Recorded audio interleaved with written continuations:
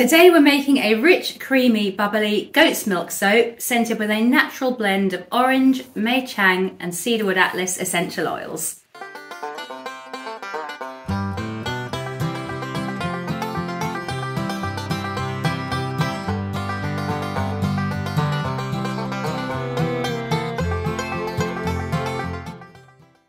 Hey everyone, and welcome back to our channel. My name's Anne, and along with my good friend Wayne, we run the Sussex Handmade Soap Company, which is a small bath and body business based in the southeast of the UK. And we also run this YouTube channel here, where we show you us making various different bath and body products, predominantly soap, but we do throw in a few other bits and pieces here and there. And we also show you some of the behind the scenes footage of what it's like running our business and our day-to-day life.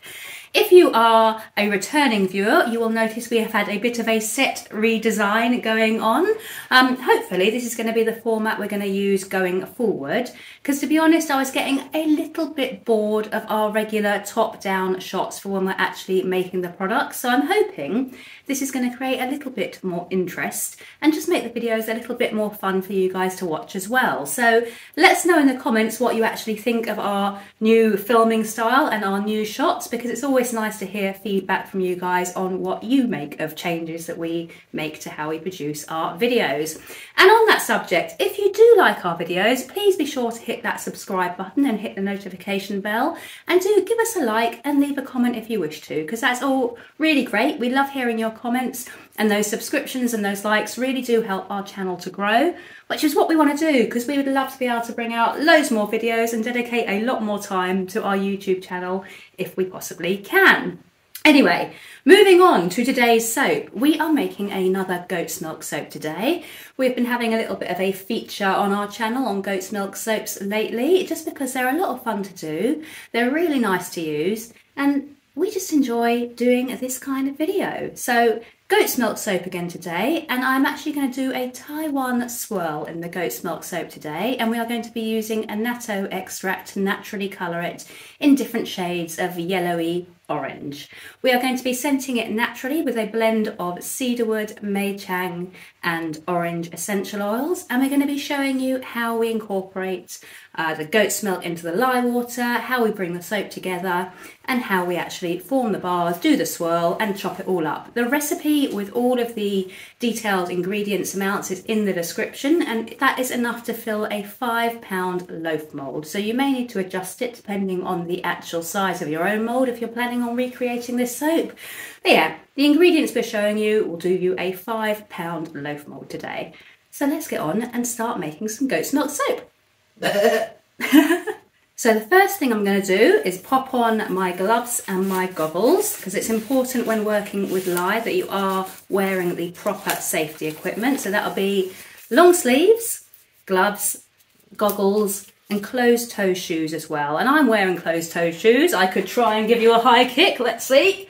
Well, I'm not very flexible. That was my closed toed shoes. I am wearing them. You just want to make sure you are being safe when you are working with lye, because it has got the potential to burn you. But if you know the safety aspects and you take good precautions, then you should be fine. I've also tied my hair back as well.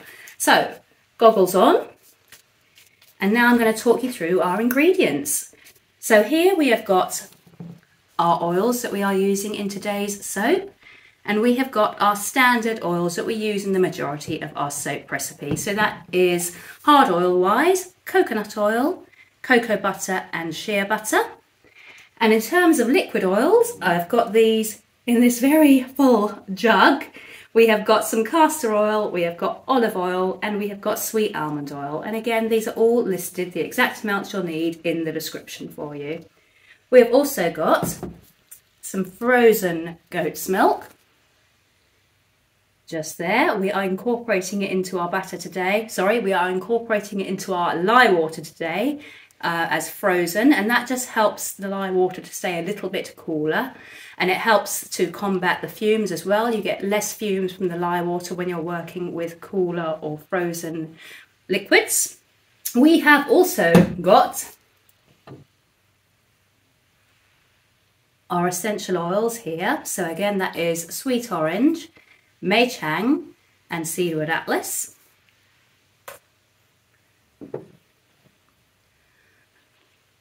we have got this Annatto extract from the soapery, and that is a liquid extract, a natural dye, and that is going to be what we are using to colour our soap today. We have got the lye, not a lot to say about that, a bowl of lye.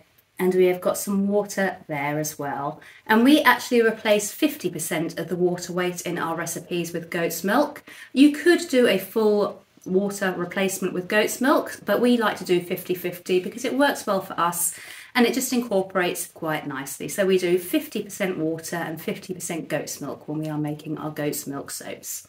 So the very first thing we are going to do today is just move this big old bowl of oil out the way. And we're going to take it over to the hob and we're going to start slowly melting it down. And we're going to be looking for a temperature of below 90 degrees Fahrenheit, probably, hopefully, around about the 80 degrees Fahrenheit mark for our soap making today. We want to keep it nice and low because goat's milk can heat up. The sugars in the milk can cause the batter to heat up and we don't want the milk to scorch, so we are going with a low temperature today.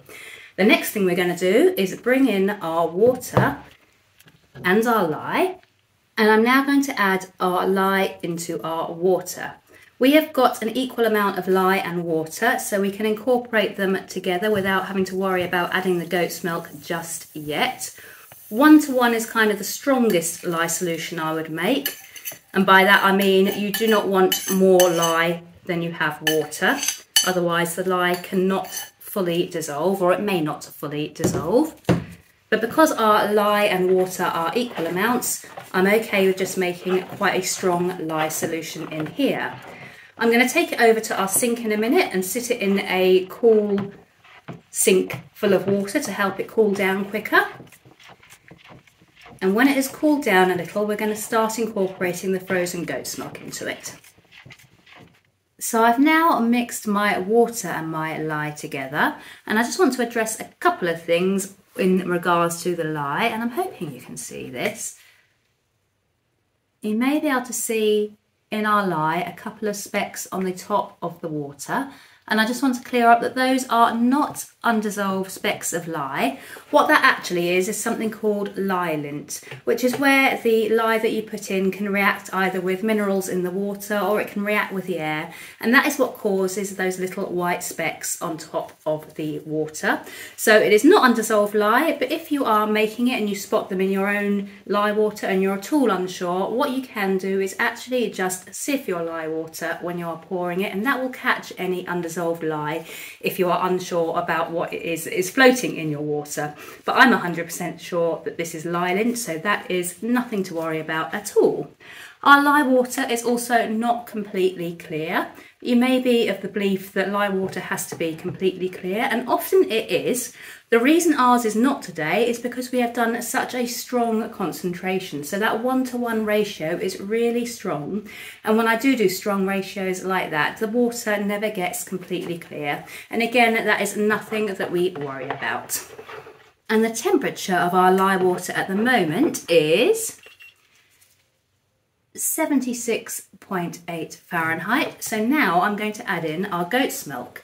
And I'm going to add it in slowly because although the temperature is low, adding the goat's milk will actually cause the temperature to rise up again. So I'm going to be adding it little bit by little bit, and I'm going to be testing the temperature regularly just to check it does not get too hot. So I'm just going to start by popping in a little over a teaspoon. I mean, realistically, probably about a tablespoon going in, and just stirring it to dissolve. And I have placed my lye jug inside a bowl with some cool water that's hopefully going to keep that temperature lower and just kind of help things to stay on the lower side of the temperature scale. And if you've watched some of our other videos, you may notice that we're actually incorporating our goat's milk in a slightly different way today. In our previous videos, we've actually combined our water and our goat's milk together at the start, and then we have added our lye in. There's no real reason why I'm doing it this way today. I just kind of wanted to show you guys another way that we sometimes add our goat's milk in. And this is one of the other ways. So I thought I would demonstrate the other way that we add goat's milk today, just to kind of show you the options. So we're up to 80 Fahrenheit now, so that goat's milk is slightly rising our temperature. We don't need to worry about that temperature yet. I tend to find that we can actually bring this solution up to about 100 degrees Fahrenheit and still be fine. Anything over 500 is where it does start to scorch and start to burn. So I like to keep it below 100 when I'm adding in the goat's milk, but we're nowhere near there yet. So we can definitely add in some more goat's milk. And this lye solution will eventually probably turn a yellow colour. It normally goes yellow when we're making goat's milk. Yellow is fine, brown is not. We don't want scorched brown lye water, but a creamy yellowy colour is absolutely fine. So I'm going to continue adding in our goat's milk, just as I've been showing you. So constantly checking the temperature, adding a little bit more, making sure it doesn't get too hot. And when I've worked in the entire amount of goat's milk, we're going to move on to the next part of the soap making. So our lye is now down at 79 degrees. It actually stayed really nice and cool, and there was no issue with getting that goat's milk in there at all. I'm happy with how that's worked out. It's a very pale yellowish colour, a creamy kind of yellow colour. We have got our oils here. Our solid oils have been melted, and we're now going to pour in our liquid oils into our pan of solid oils and just mix them a little to combine. And then I'm just going to take the temperature of the oils and see how they are, and they are right down at 67, 66, so I may actually warm them up just slightly. I would be hoping for a temperature more around 75 to 80, so I'm just going to warm them up very slightly. So I've warmed our oils very slightly now. They're now sitting around 75 Fahrenheit, because I know I said we wanted cool for this soap today, but that was just ever so slightly too cool. The lye solution was at 79, 80 Fahrenheit, so this was quite a lot lower, and that would just leave us more prone to things like false trace, which we don't want. So happy with the temperatures now, and what we're going to do now is go in with our lye solution. Just carefully pouring down into those oils.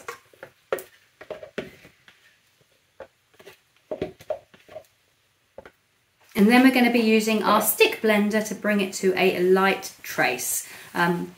Still broken, but we are replacing it today. We've got a new one on order that we can pick up after 4, so very excited about that. We can put this one back to being our emergency blender rather than our regular blender. And it may take a little while to come to trace today, because I often find when the temperatures are cooler it takes longer to come to trace, and I am going to be watching out for false trace as well. I don't want it to look like it's thickening, look like it's tracing, but then what you actually realise is it's just the oils starting to solidify, so we're going to be mindful of watching out for that. But I've done this a fair number of times, so I think hopefully we're going to be alright.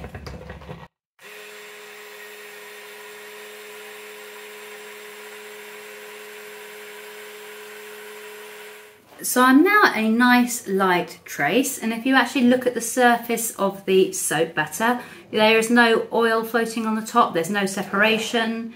It's a good kind of consistency, so I'm happy that we are now at a light trace. So we're going to go ahead and add in our essential oils now, going in with that blend, and then I'm going to mix them in really well.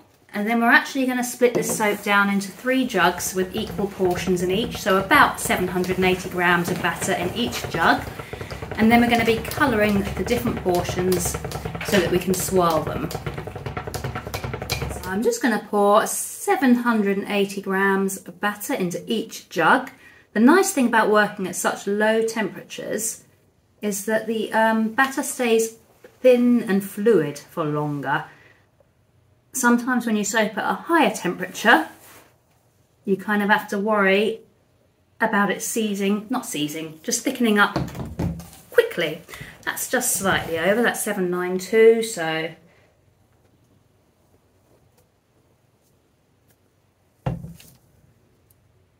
$782, absolutely fine. Couple of grams here and there really doesn't matter. Jug number 2.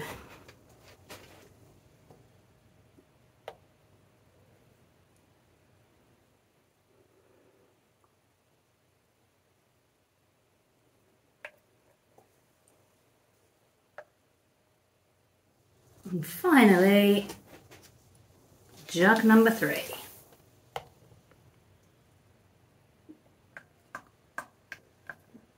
Always the fun bit, getting the last few scrapings out of the bottom of the pan.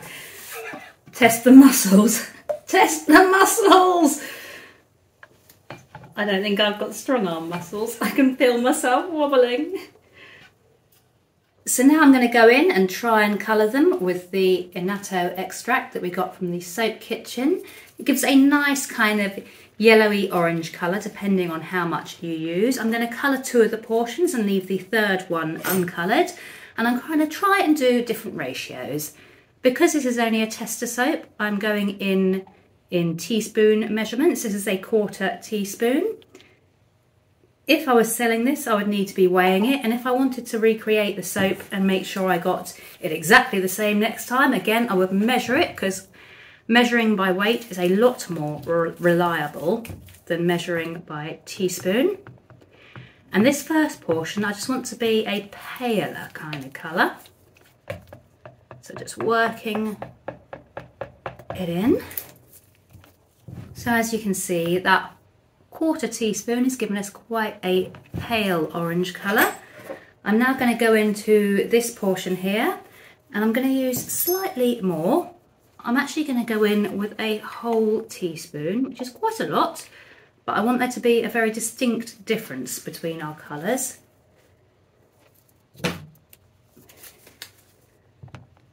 And I'm hoping that by going in with so much more, we'll get more of a deeper, darker orange colour. Unless, of course, I just splatter it all over the table instead. So as you can see, that is actually a lot more orange than this portion here.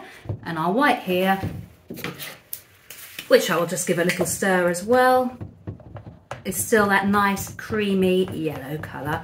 So I'm happy with the colours we've got here. So we'll bring in our mould and we'll get to pouring it and swirling it. So for today's Taiwan Swirl, I'm using the soap dividers. I got these from Brambleberry. I'm sure you can probably find similar things in the UK. And it has got 3 individual sections, and we're going to be filling up each section with our soap batter. I'm going to go in with the palest colour on this side closest to me.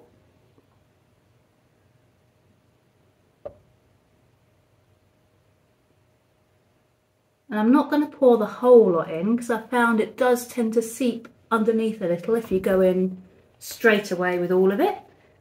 I'm actually going to take this bit out, it's kind of annoying me. Gets in the way. In the middle section, I'm going to go in with our medium colour, so our pale orange. And I'm trying not to spill into the other sections, but I know what I'm like, so I probably will. In fact, I think I possibly already have, but never mind about that. And in the section furthest away from me, I'm going to use the darker orange colour.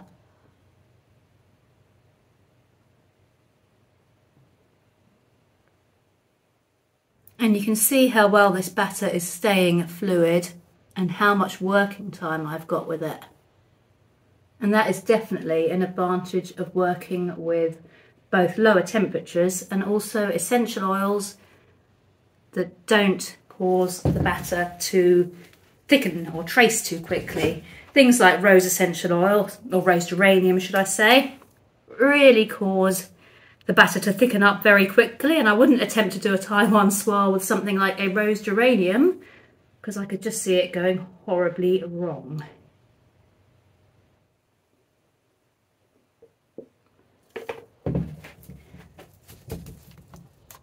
So I've now filled up the mould. I'm just going to give it a little shake and a tap down, and then we're going to try and get these dividers out as cleanly and neatly as possible. It's not going to be clean or neat at all. So, the fun part, getting these dividers out. This is the bit I don't like. So I'm essentially just going to carefully pull them up, and I'm going to use my spatula to try and scrape the batter that is on the side of the dividers back down into the soap. which is always fun, especially when you can't really properly see what you're doing. Oh, there we go, one out. And now onto this one. And again, just scraping down the batter that is on the side of the divider back into the mould, because it's of no use stuck on the side of the divider. Much more use actually in the soap. And there we go. That is the second one out. And the final thing is to get these two side bits out. They're kind of a lot easier actually. I just whip them out like so. And the other side, like so. And now I'm just going to use the excess batter in the jugs, because obviously those dividers did take up some space. So I'm carefully going to try and pour the excess batter onto its corresponding colour, without going over into the other lines. There we go. I'm going to do the other orange first, because I've got quite a lot of this one left over. Let's try and get that in place. Give it another little shake and tap down to kind of level it a little bit. So actually, for messy old me, I don't think I've done too bad of a job of getting it in quite neatly and with minimal mess. So now we are going to take a chopstick and I'm going to show you how we do the Taiwan Swirl. I really enjoy this kind of swirl. I don't use it in a lot of soaps because when it actually comes to chopping up the soap, it's not quite as quick and easy as just slicing up a loaf, but we'll get to that tomorrow. So a chopstick, and all we do is I start at this end here, and I place the chopstick down through the soap to the bottom. I go up, then I come slightly across, go back down, and again across, and up, across, and down. And you're probably getting the impression or the idea of what I'm doing here now. It's just across marginally, up and downs, all the way along the soap. I enjoy this. I enjoy swirling soap, and this is one of my favourite swirls to do because you can really see that pattern taking shape, and it gives such a pretty effect as well when it is cut. And that's why I wanted to do it with these three colours, because I think these three colours together are going to look so pretty. They're going to look so citrusy, and they're going to suit that blend of essential oils that we've got so well.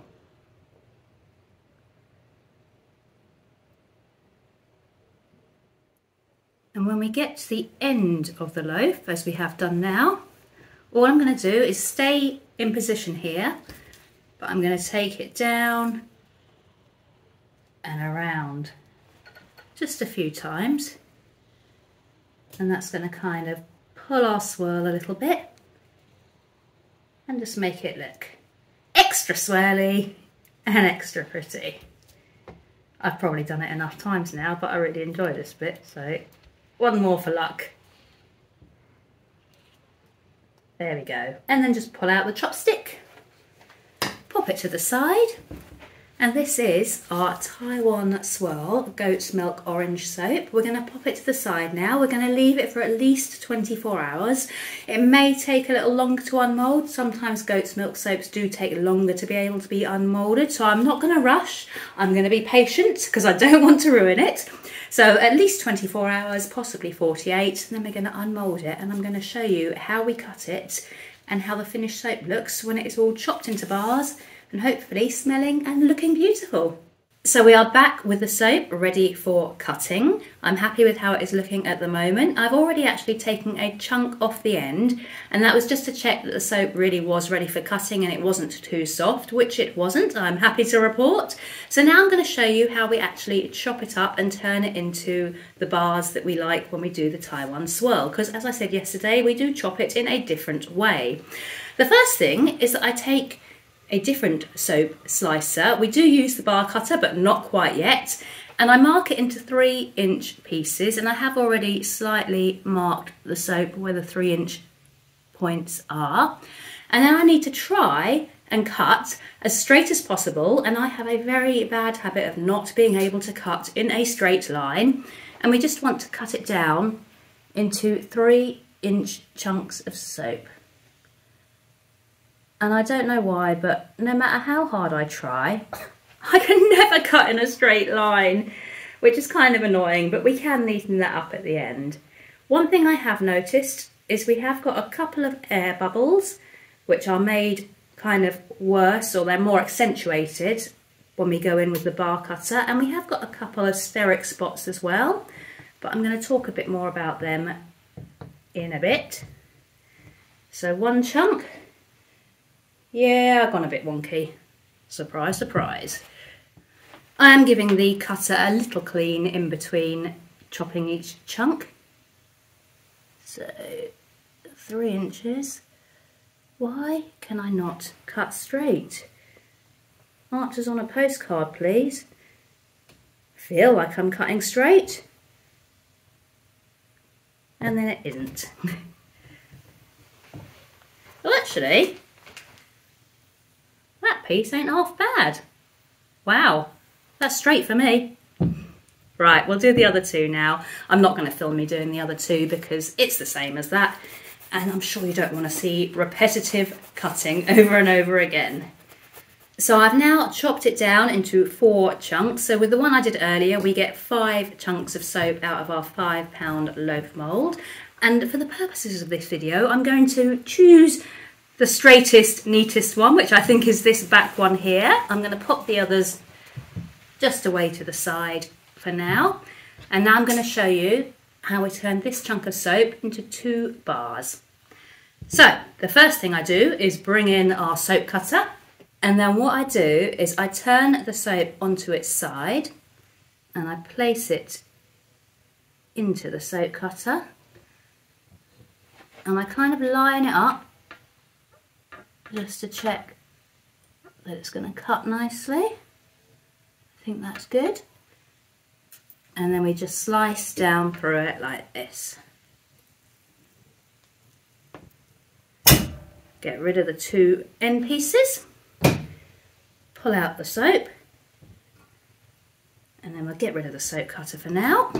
And then we are left with our 2 chunks of soap. And when we open them out, we have that really pretty swirl design on the inside. And I think that looks so pretty. I think it looks kind of like a sunrise or a sunset or a fire or a phoenix rising from the flames. And I like to neaten up these bars. I don't normally neaten up our bars because it does take a long time, but with these I think it really does make a difference. So to do that, I just take a potato peeler,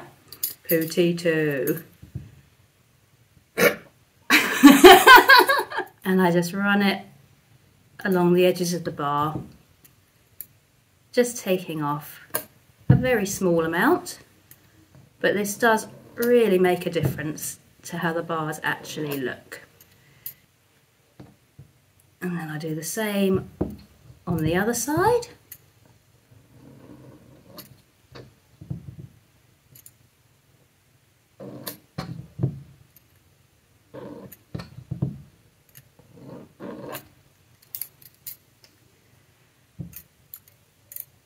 And along the edges at the top and the bottom.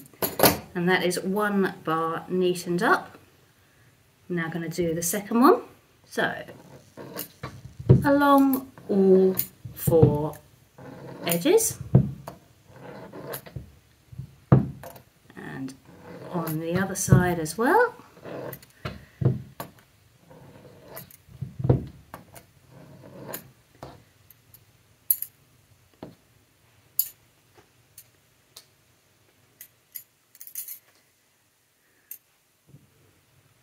along the bottom,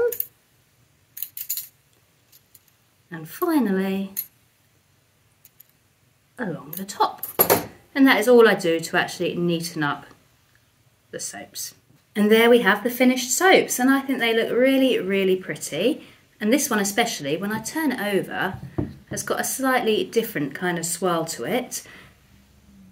And I think that's a really pretty swirl coming through in that soap there. Now earlier I mentioned the stearic spots and the air bubbles.